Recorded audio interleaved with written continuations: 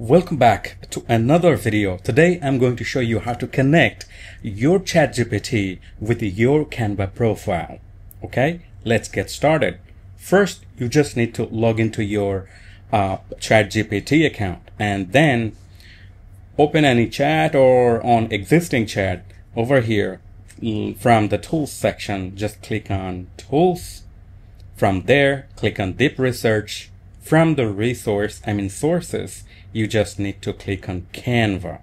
Over here, it will ask you to connect your Canva. I believe that you are already logged in to your Canva profile. You can also access these connection options from your profile area as well.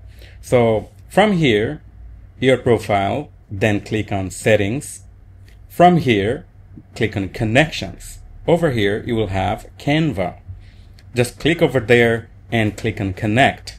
It will ask the same dialog box and questions, and you just need to click on continue to Canva.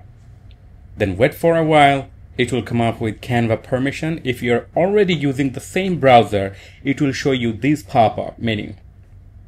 Then you just need to click on allow. But before doing that, I would recommend you to read this drop-down menu like the checklists.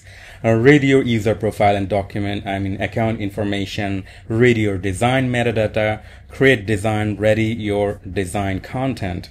Read your design content, read your folders, upload, modify, delete your folders, read the content of your team's brand templates, and rest of the options you can read.